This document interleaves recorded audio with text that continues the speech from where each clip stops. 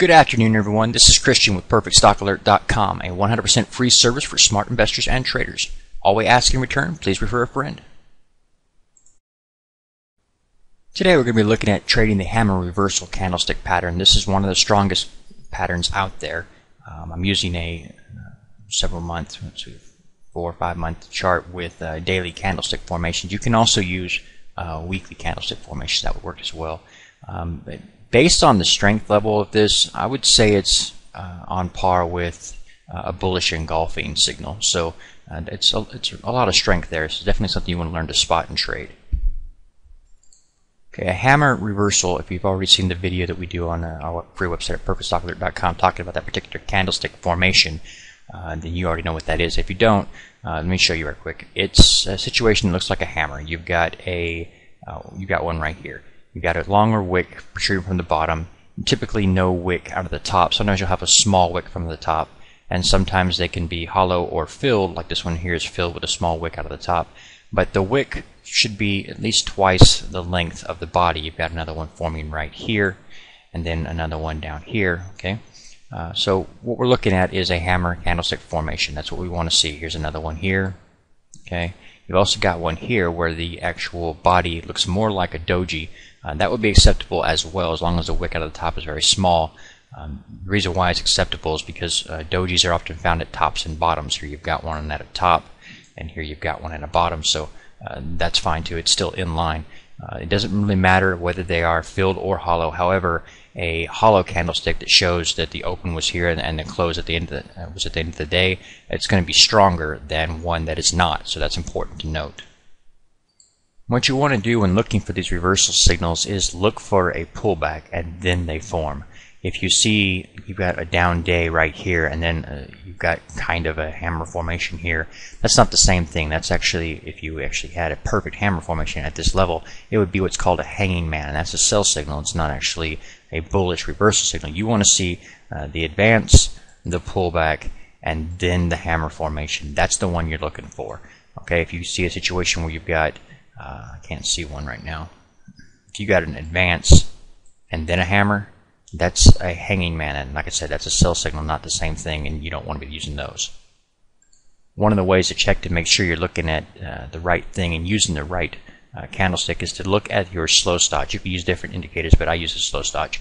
Simply look for situations where the slow stotch is pulled back down below the 20 line, and that will let you know where to start looking for those hammer formations. And if you find one up at a higher point, you're probably not going to want to be messing with those.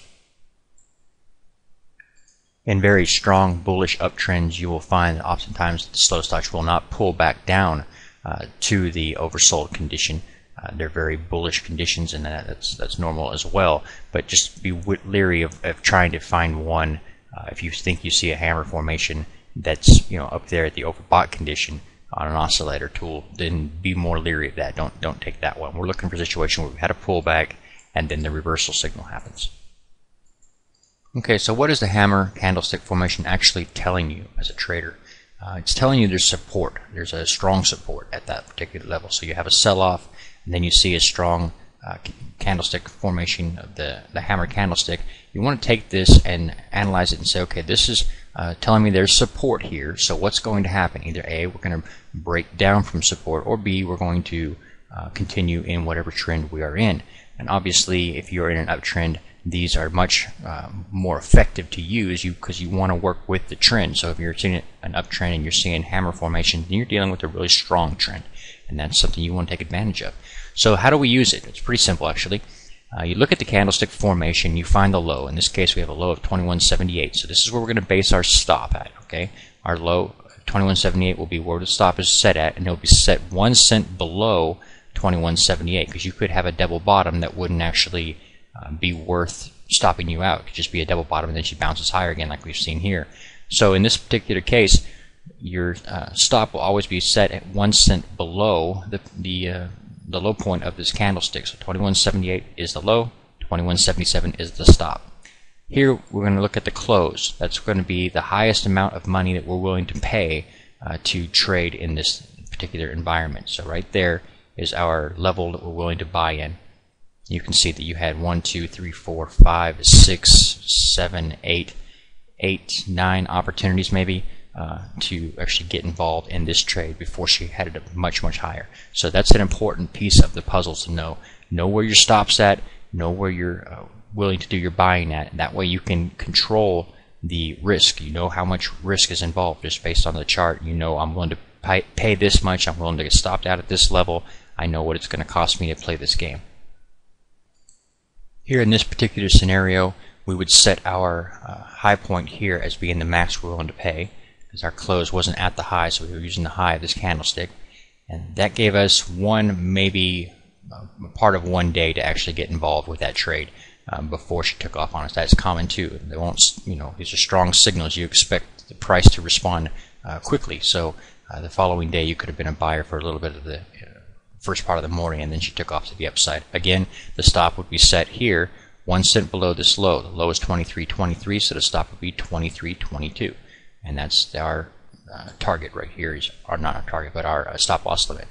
All right, so when do you exit? How do you know when to get out? There's a couple different methods you could use. Number one, you could look for a situation where the slow stotch had gone from an oversold condition to an overbought condition, and then you're looking for your exit by simply advancing your stop loss limit to that level.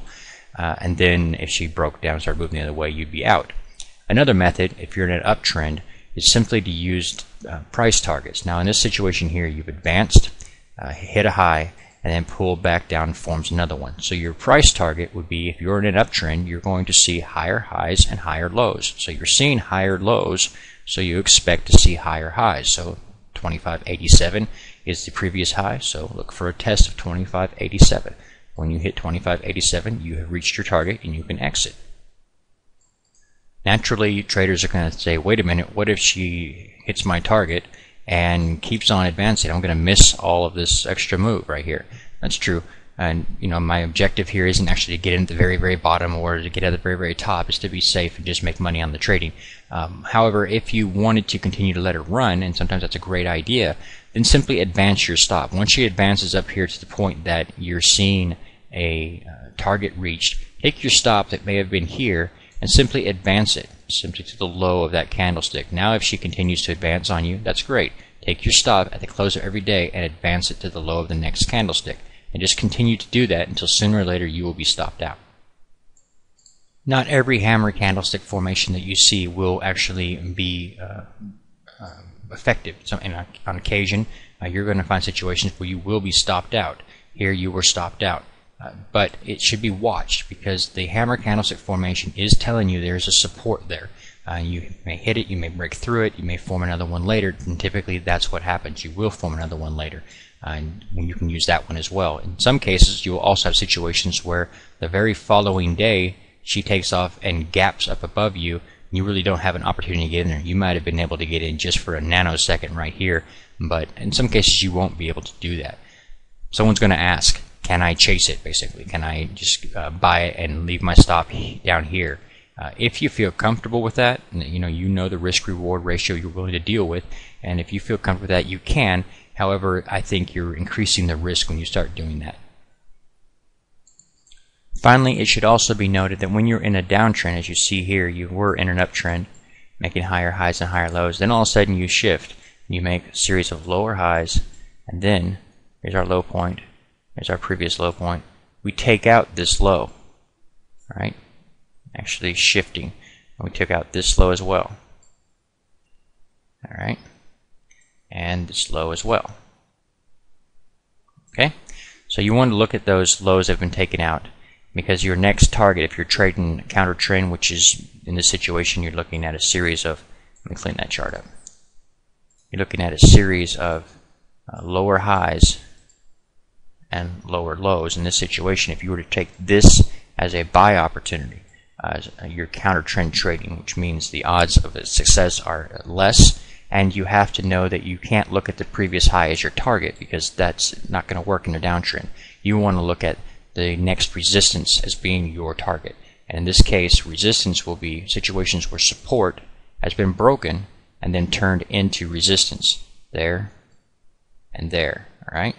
So in this case here, this move up here to this candlestick would have actually already triggered it as far as the target goes. So in that situation, you would have very little upside potential, to count on. If you could get in down here with a stop right here, and then look for a move to at least test this point, that's some change to be made. However, a lot of guys would just keep chasing and chasing and chasing, thinking you're going to test up here, but it really depends on the trend you're in, whether or not you're going to test a high. Now you know. Please take a moment to review our disclaimer. The information provided herein is our opinion only. Under no circumstances do any statements here represent a recommendation to buy or sell securities or make any kind of an investment. You are responsible for your own due diligence. To summarize, we do not provide investment advice, nor do we make any claims or promises that any information here will lead to a profit, loss, or any other result. These videos are for educational purposes only.